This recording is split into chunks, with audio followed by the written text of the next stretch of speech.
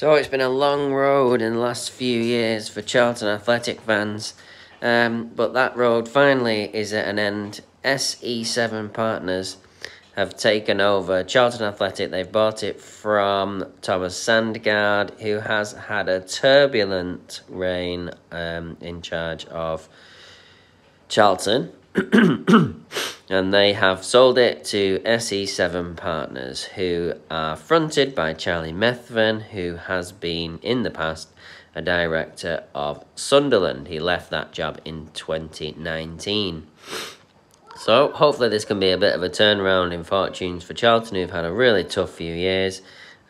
So, good luck to them. They've started a new chapter. SE7 Partners have bought Charlton Athletic.